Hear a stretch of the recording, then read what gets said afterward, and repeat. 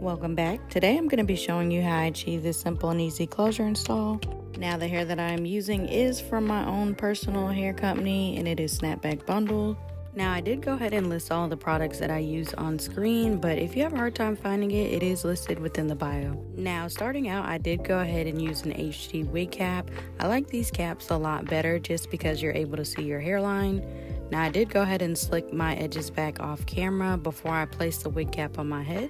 Now you want to make sure you do slick back your edges so that way when you take down your hair, it does not come out. Now I'm going in with my closure here and I'm just making sure I have it lined up correctly so that way when I go and glue it down, it's exactly where I want it to be. I always make sure that I mark where the end of my closure is. Sometimes you can get glue past where your lace ends. That's not what you want. You want to make sure that the glue and the closure line up exactly the same. Once you've figured out where you want to place your lace, you're going to go in with the adhesive. Now, typically I use Ebin. This is a lot less messier than other glues. So I'm going to go in with this glue adhesive and I'm just making sure that I'm following my actual hairline. Now, what I'm using in my hand is just a regular paintbrush. It's the end of the paintbrush and this allows for me to get a cleaner look before I have to cut off my bald cap. With this glue, I'm just going to go ahead and follow my entire hairline and let it dry. I do let it dry for about 1 to 2 minutes before I start cutting off the lace. And I just continue this process until I get all the way up to where that mark is. And then you're going to see me going with my scissors and I'm just cutting out an ear hole so that way I can finish off the rest of my lace. Now typically I do this last just because I noticed that my cap would lift up. So I always go in and cut out my ear hole last after I've glued everything else down. Once my cap is fully dried, then I go ahead and start cutting off the actual wig cap itself. And I don't have a particular method for this, I just cut it off. And because I still have to sew down my wig cap itself, I don't cut off the entire thing. You're just going to see me cut off the front of the wig cap first, and then I'm going to go in and start sewing down the rest of the wig cap from here. Now, when I sew down my wig caps, I always try and make sure that they are the same exact size as my closure. So whatever size my closure is, that is exactly how much I will sew down on my wig cap itself.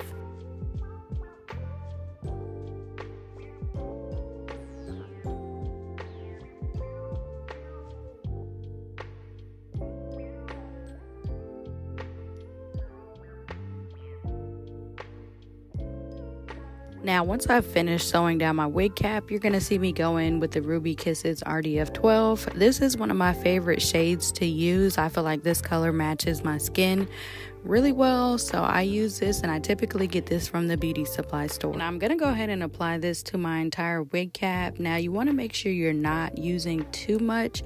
I've noticed that when I started to use too much makeup or foundation on my wig caps, my wigs would get sticky and have a lot of residue on them. If you find that your wigs are often getting cakey or tacky, that probably means that you might be using just a little bit too much product on your actual wig cap itself. Now, after you add your foundation, you want to go ahead and clean up behind yourself, and I'm just using a regular pad with water. I don't use alcohol just because it breaks my skin out. And once I get that cleaned up, I'm going to go in with my Bold Hold lace glue and I'm just applying this exactly to where my hairline is.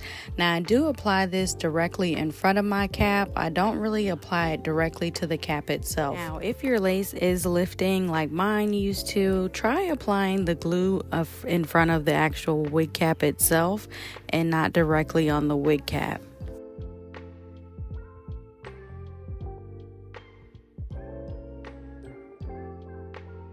Once you finish adding your glue, then you're going to go ahead and let that dry. Now, typically I will usually let this air dry, but sometimes I will use the dryer, and you just want to make sure you're letting it dry until it actually turns clear. Dries clear, then I'm going to go ahead and start adding my lace.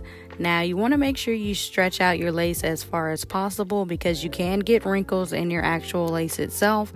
So stretch the lace as far as possible, and then you're going to go ahead and start using a comb to brush it down. Once you finish melting down your lace, you can go ahead and wrap it down. Now, I just typically use a pantyhose, And then once I do that, then I'm going to go ahead and start sewing down my actual lace. Now you're going to see me going in and sewing down my actual lace. You want to make sure that you are stretching your lace as far as possible, because like I said, you can get wrinkles in it and your lace will be sitting up. So make sure that you stretch out your lace as far as possible when you're sewing it down. Now once you finish adding in your closure, you can go ahead and begin to add your bundles. Now I did go ahead and sew in my 3 bundles off camera. I was able to go ahead and finish adding in my bundles, and this is what we're working with so far. So you're going to go ahead and see me doing my part. Now for this look, we're just going to be doing a traditional side part, nothing fancy. And once I feel like my part is how I want it, then you're going to go ahead and see me going with just a regular edge wax stick. Now this edge wax stick is from the beauty supply store. I'm not sure of what the actual brand is, but you can use any edge wax stick to go ahead and melt down your hair. And once I finish adding my edge wax, then you're going to go ahead and see me going in with an electric hot comb. And I just use this hot comb at about 400 degrees to go ahead and press out the rest of my hair. If you do use edge wax, just make sure that when you're pressing out your lace, you're being careful, because you don't want to mess up the actual lace itself. And I am finally ready to go ahead and start cutting off this lace. So I usually take a pair of scissors, and that just allows for me to cut in between the lace before I go in with my actual razor itself. Since the lace itself is glued down already, then you just go in with your edge razor, and you should be able to just remove the extra lace because the actual lace itself is already glued down. When I tell you, I love using the actual razor instead of a pair of scissors, just because I feel like it gives you such a cleaner look when you actually cut off the lace versus when you use a pair of scissors. I feel like this look is more jagged and it makes the lace look more realistic. And once I finished cutting off my lace, then it was time for me to go in and do my baby hairs. Unfortunately, my camera did die, but I still did do my baby hairs, and here are the products that I use. And I'm just going to go in and clean those up just a little bit. And whenever I do my baby hairs, less product is the best. So I typically don't use a lot of foam. I don't use a lot of gel whenever I'm going in and doing my baby hair. Now I will go ahead and just play with my baby hairs until I feel like they look exactly how I want them. So you'll just see me going in and trying to correct them until they look exactly how I want.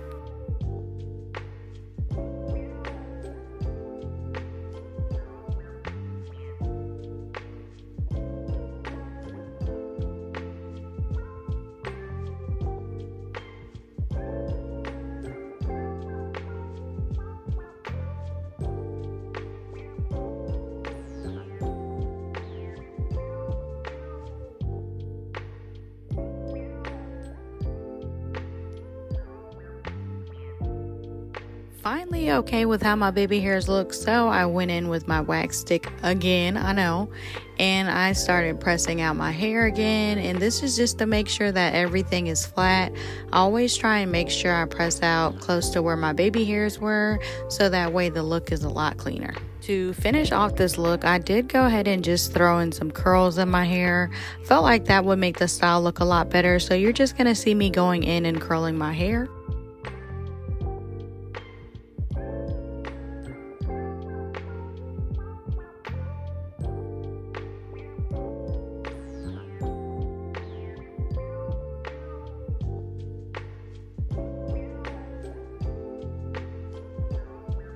Now I did let my curls sit for about 10 to 15 minutes before I started to comb them out. So here I'm just going in with a wide tooth comb, and I'm going to go ahead and start brushing out my curls. Not too much, just a little bit. Here is how the hair turned out after combing it out. When I tell y'all, I felt like this look was so classy and neat. And you know I had to give a good close-up of the lace too. Thank you for watching, and I hope to see you guys in the next video.